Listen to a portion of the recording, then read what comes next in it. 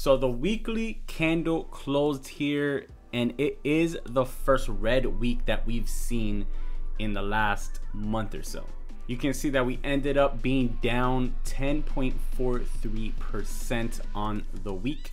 And we've started this week down about 3%. Remember that the reasons for this red week was due to the overbought conditions in the market, as well as the bearish divergence in the chart.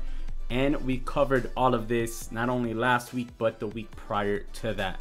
So now we are going into week 2 of this current correction. You will notice that more and more panic will begin the longer this correction lasts. Remember guys, these corrections and consolidation periods are meant to mentally exhaust you and shake you out of your positions before the next move up.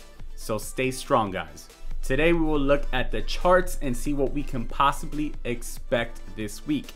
Now remember that this week in the US it is a holiday, Thanksgiving. So because of that, on Thursday the stock market will be closed, and on Friday the stock market closes earlier than usual. Usually it closes at 4 o'clock. On Friday, it will be closing at 1 o'clock Eastern Standard Time. So because of that, we can expect lower volumes and less trading this week than, the average week. But the other thing that we do have this week as well on Friday is the option expiration contracts, which usually brings in some volatility into the Bitcoin market. So we will cover all of that today. Let's dive into today's analysis.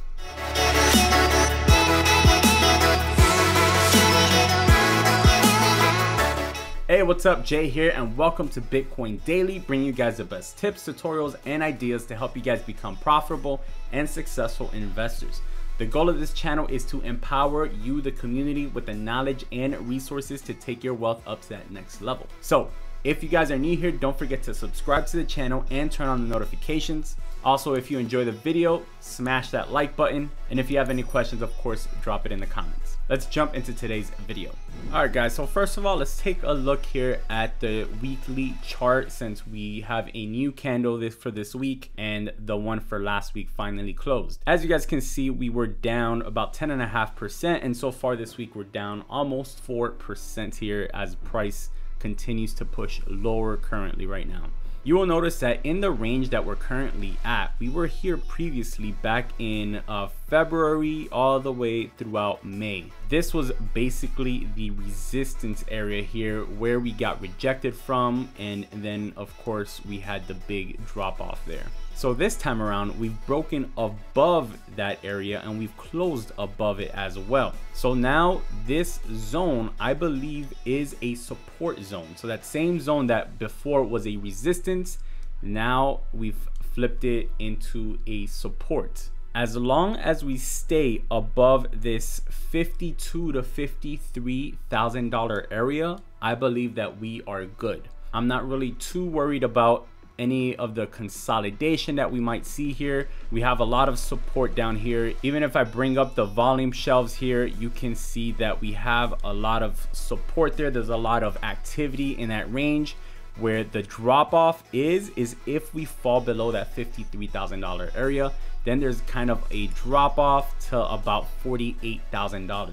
That's why as long as we hold above 53, we're not too worried about it. If we do drop below that, then it is a cause for some concern, because we will lose not only all this activity here that's been holding us up, this volume shelf here, but we will lose this important Fibonacci level that's been holding us up here as well.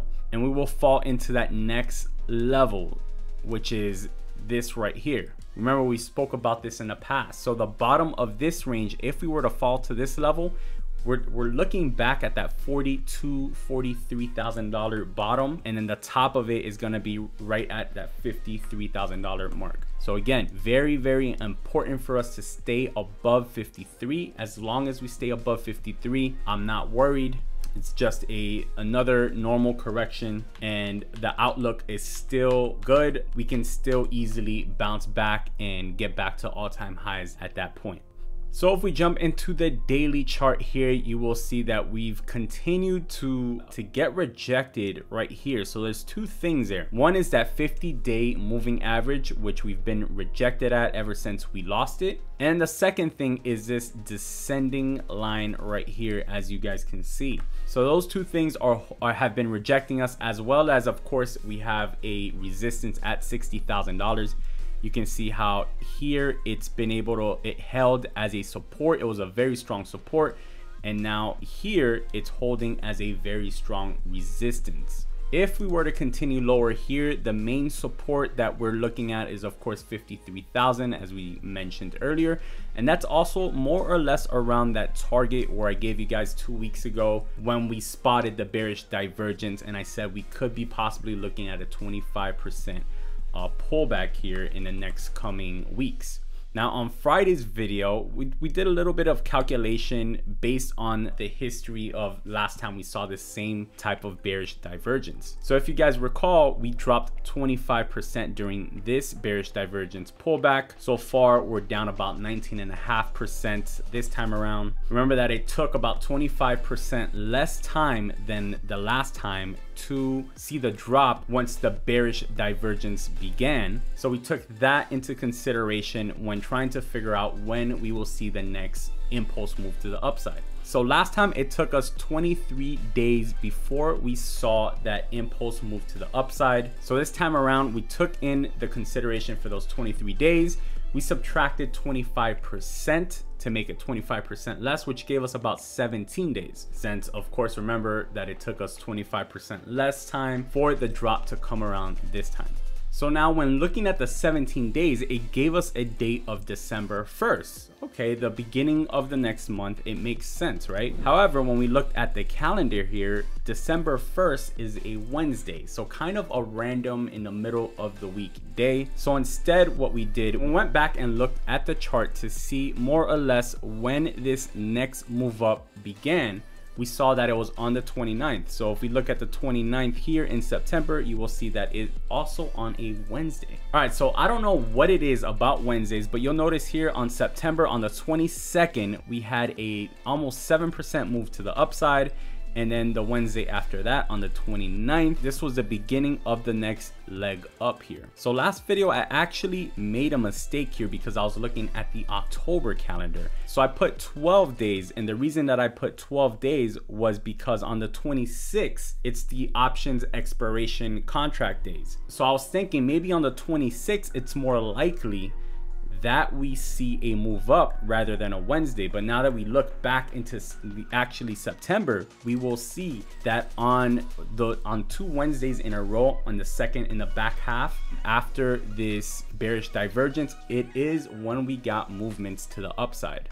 So if we take the 23 days, subtract 25% from it, it gives us 17 days. That date is on December 1st. December 1st is a Wednesday. If we look back at the previous one, you'll see that its next move up started on September 29th. September 29th was a Wednesday, and you'll see that even the week before on September 22nd was also a Wednesday. So I don't know what it is about Wednesdays, but potentially that's when we could see the beginning of the next move up. Now in the last video, I was a little confused with the dates, and I gave you guys on Friday, which is the 26th, as a day that we could possibly get that next move up.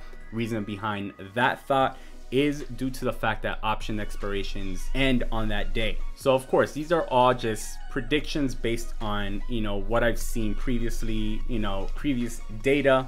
But I definitely think that sometime between the 26th and the 1st, we should see a move up at some point. I think that we close the month off strong, and we start December off strong as well. So, I mean, at this point, we just got to see what happens. All right, so looking at some trade setups that we will be watching here. The first one that we're going to be looking at is above 60. Now, this is a thing with 60. There's a lot of resistance in that area, so you have to be very careful if you're taking it, only risking about 1%. However, when we do break above there, you can expect the prices to run rather quickly up, potentially straight to 62, straight to 65. We get above that, then straight to the previous all-time high. Now another possible entry is 58, but 58 is now very close to this resistance as well. So again, you have to use caution using that entry. If we continue down, 55 is a possible bounce back entry if we go under it and bounce back above it. And the final entry is probably going to be around $53,000, $52,000 in that range. Again, you have to be very careful, only risking 1% on all of these. Thank you guys so much for watching this video. If you guys enjoyed it, don't forget to smash the like button on the video. Also, don't forget to subscribe to the channel, turn on notifications. If you have any questions about anything we covered today,